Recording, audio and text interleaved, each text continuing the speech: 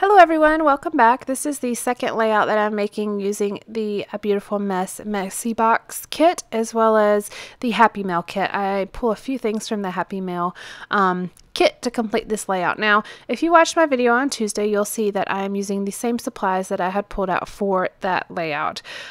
Since these photos are from exactly the same time and they were the last photos I needed to scrapbook for November of 2014, I decided just to go with it. I still had a lot of the tans and yellow papers left, and so I decided just to go ahead and make another 12 by 12 layout using the same papers and supplies that I have out.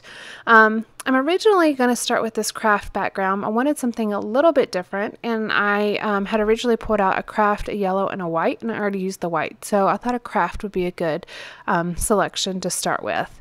I'm not going to keep that though. I'm going to go back and change it to white after I've completely constructed my layout. You'll see me, I'll have to reconstruct it, but it's fairly easy because I created one large paper cluster and then I kind of moved things around like that before I adhered the whole thing down. I am again putting my borders around the outside. When I have just a plain cardstock background, I like to put the borders or some sort of border around the outside just to give your eye an ending place for the sides. When it's a pattern paper, it's pretty clear where the edges are. For some reason, when it's a solid piece of cardstock, even if it's a dark color, I feel like things just kind of fall off the page if you don't put borders, and so I tend to use borders, especially when I have like a centralized layout. So these are my three main pieces that I'm going to use. I have my background. I have this large, it's 9 by 2.5 approximately piece, and then I have this 4 by 6 card. Now I'm going to trim off part of that 4 by 6 card that's under the photo because I like the lines that are on the opposite side and I want to conserve those. It's like journaling lines. So I'm going to play off the polka dots that are in this larger piece. This kit, I've noticed, has a little bit, this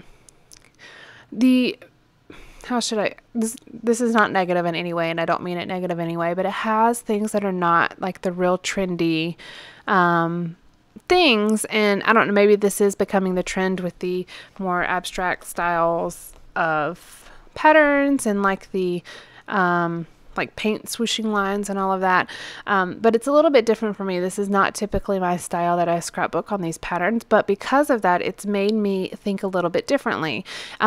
Well, that and the fact that there aren't any 12 by 12 papers, there are 9 by 12 papers, so it's forcing me to use things that are a little bit different for me, which I really like. It's making me step outside my box, and I love that because if it works, why fix it? That's kind of my philosophy. So sometimes I scrapbook in the same kind of style or patterns that I am comfortable with, and I like doing something a bit different every once in a while, and that's kind of what this is. So my thought in designing this layout is the fact that it's going to be right next to the other one that I just did on Tuesday. And so I want it to kind of start large on one side or really tall on one side with that 9 by 12 sheet and come more to a triangular shape to the right.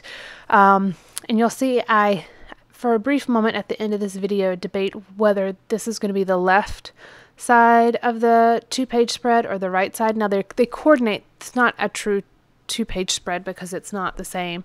It doesn't read all the way across, but they coordinate, so it's easy to see the 2 pages next to each other, especially since I'm using a lot of the same products or the same tones of colors and things like that.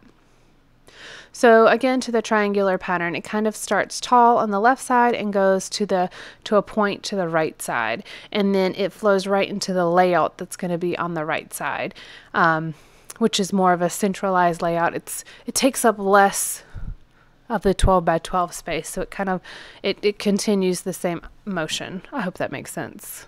It's not coming out how I envision it in my head is not really coming out right in words. I'm using the last little piece of this doily that I used on the last layout, and that yellow 3 by 3 card that I put down just says love, love, love, love, love. No, it says love you, love you, love you, love you. And then I'm going to put my journaling right here on top of that yellow card. just explaining that this is a Thanksgiving breakfast that we had at Kaylin's preschool, and how I think it's such a fun thing to do, to have a Thanksgiving breakfast. It's just a nice way to kind of start out your day. Now, of course, it wasn't on Thanksgiving because Thanksgiving school is closed, but it's just kind of a nice little tradition of things to celebrate.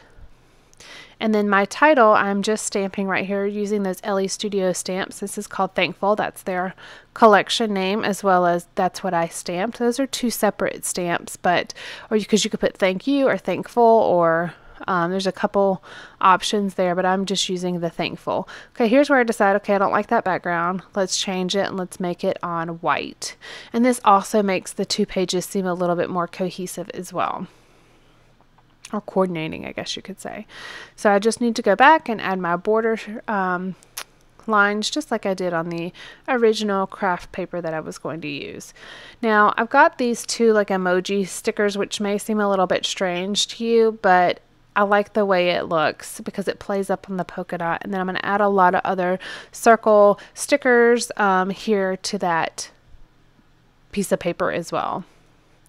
Okay, so I tried stamping on my photo, which I never do, ever, and it like smeared because I stamped and like moved my hand. So I had stamped a couple times on some white cardstock, so I just trimmed out one of those and I cut it out, and I'm going to layer it right up here. And I've got that circle sticker to kind of ground that little banner on. Now I'll use these little glue dots that you see in this container to put down my sequins, but I also kind of like adding them sometimes behind some die cuts because it adds just a little bit of lift to it. This is where I'm adding a few more circle elements to just play off that polka dot. It's like a polka dot on polka dot paper. Now I love these. I didn't even realize that these were stickers until I pulled them out to use for these layouts. And these are Basic Gray label stickers from their Hello collection. These were out Tuesday morning. Basic Gray has now went out of business, but these are cool. I like having the stickers that are individually cut because you can move them around and everything without having to cut apart a 12 by 12 sheet. And I'm just adding a few different ones, a few circle elements on the left, a few speech bubbles, and then a label sticker that says date and location. And this layout is relatively easy and almost done. It only took me 37 minutes to complete. I think because I did it right after the other layout, my mojo was still flowing, and it was just, everything was working out. So if you are new to my channel, please subscribe. I do kit reviews. I have been doing a kit review series since January of 2016, and this is my 6th kit that I am reviewing, and I have another one already lined up for the rest of June from Coco Daisy, and then I'm trying to figure out what my July kit is going to be. So if you are new to my channel, or if you have been a member of my channel but have not already joined the Facebook group that I started, please go join that group. I will put a link in the description box below. It's a great way to kind of keep up with what's going on, and then I was finding out information like coupon codes for different kits and things that I've reviewed before, but didn't have a good way of distributing that information to you guys. So the Facebook group kind of solves that problem. So like I said, make sure you go subscribe or join that Facebook group, and make sure you subscribe to my channel so you can see all the great things that I have coming up. I'm just putting a few finishing touches here. I'm going to add a few of these sequins again, and I'm just adding the gold primarily on this one. I didn't want to add too much green because there's not that bold green anywhere else on here. Just using my glue dots again to layer these down, to place these down. And then that is pretty much it. Stay tuned at the end for some still shots if you'd like to see those, and then check out the coordinating blog post that goes with this video if you would like more information. All right guys, thank you so much and have a great afternoon.